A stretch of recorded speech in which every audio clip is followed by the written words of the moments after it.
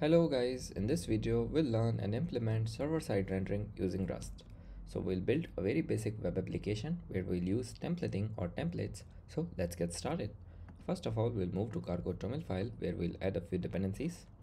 Axiom for web server, Surday for serialization and deserialization with version latest features as derive, and Tokyo for async programming with version as latest and features as full.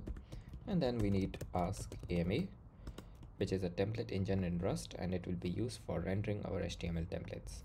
And then we'll build our project. Meanwhile, we'll go to Project Explorer, add a model.rs, a template.rs, and a templates directory where we'll add the index.html. Here we'll register or add all of our templates. So index.html, if you want multiple pages, you can add all of them here.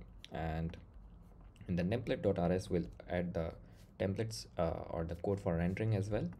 So let's first of all add our index.html. Now here today we'll be just building a very basic web page which gets some data from the user and sends it to the server. So since our purpose today is to learn server-side rendering, so I just paused this video and added this HTML which is irrelevant kind of. So basically it's just a form with bunch of CSS and HTML. If you need this, you can just comment down below and I'll drop all the code. So it takes the name from the user, an email, an age, and a comments. So mind you, everything is required as you can see here, and once user clicks the submit button, we listen for that event, and on that we create a JSON and send it to our server on port 3000/user as a post request. And if we receive a OK response, just raise an alert. If an error, just raise an alert. That's pretty much all that we are doing. Now let's go ahead and add our model. So here we'll add pub struct user and derive, debug, deserialize and debug, and pub name is string, pub email as string, pub age as string, and pub comments as string. Now we can use age as a numeric type as well, but since from the HTML we are passing everything as a string, so there is a high chance we get this as a string from here and we get some parsing issues. So for now we'll just focus on rendering and not these specifics. So let's use it as string for now. Now let's go to our template.rs and complete this. So here first of all we'll add a struct for index template, and actually this is empty, so let's keep it empty. And here we'll add derive template, and template will pass the path, so it's index.html, and then a generic HTML template, t, and then we'll just say impl t into response for HTML template t, where t is template. And here we'll just implement the member which is into response. So match self 0 and render.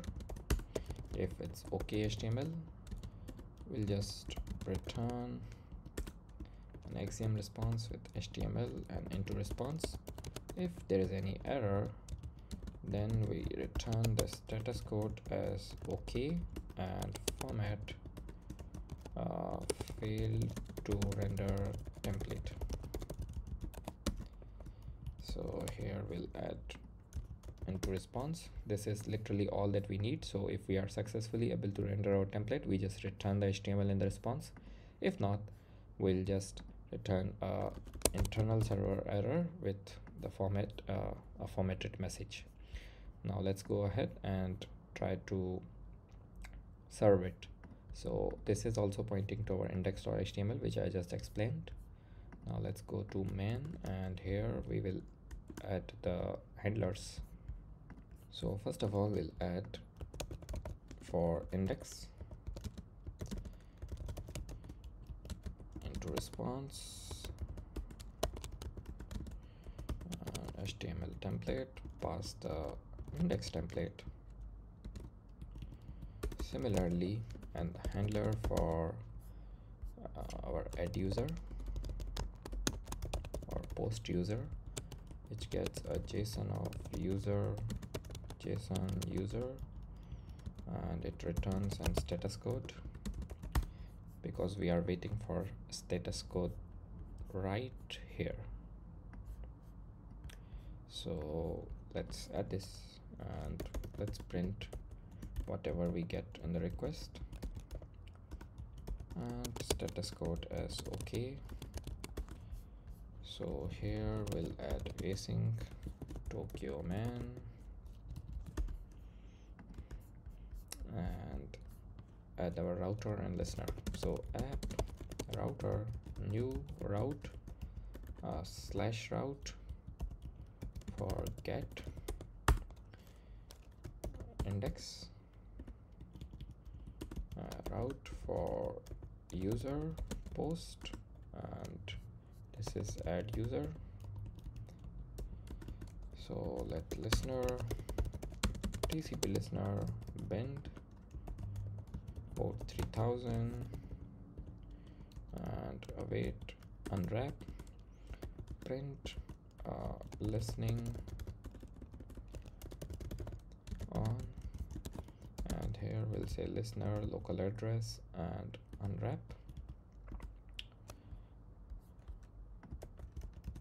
and then we'll just serve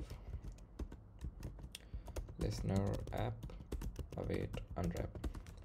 So that's pretty much it for our server-side rendering. The web server, the index HTML to render the template, and this is to post our data to serve our template, and this is our index.html. So now let's go ahead and test it. Just go ahead and open your terminal, and here we'll just do cargo run quite. So once our app is up and running, now let's go to some browser and test it. So there we go, nice and beautiful, our web page, our first web page web application using Rust. Now if we press submit, as you can see it says fill the empty field. Now let's name it as semicolon submit, and there you go. Let's submit this as semicolon as well. It will say provide a valid email address, so we'll just provide, let's say 8 semicolon.com, and then 26 hello world, submit. There you go, form submitted successfully.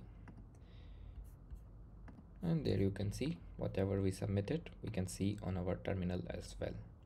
So that's it for this video, guys. I hope you guys understand and learn something new. If you do, like the video, share with your friends, comment down below your thoughts and any of the use case you want to discuss. I'll be happy to help. And that's it. Catch you guys in the next video. Bye bye.